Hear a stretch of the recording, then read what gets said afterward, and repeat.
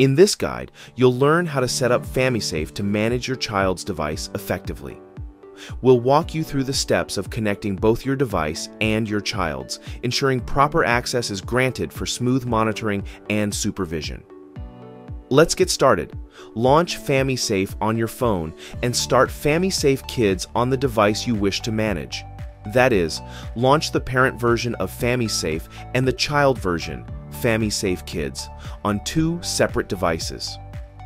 On your phone, tap Add Kids Device button at the bottom of the dashboard and enter your child's basic information, nickname, age, and avatar. After completing the entry of your child's information, you will receive a pairing code and a QR code for pairing. You can choose either method to connect the device. After you complete the pairing, you will need to grant certain access to FamiSafe Kids to ensure its smooth operation. Activate accessibility to allow FamiSafe Kids to access the needed information. Activate display over other apps to allow FamiSafe Kids to display on other apps when they are blocked. Activate app supervision to get detailed app activity report.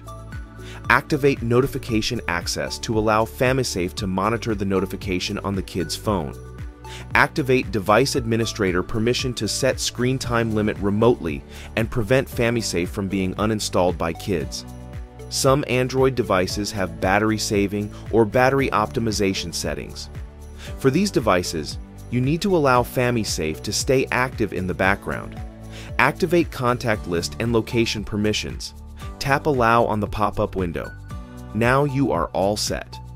Now you can head back to your device to start setting up rules and check details of your kid's Android device.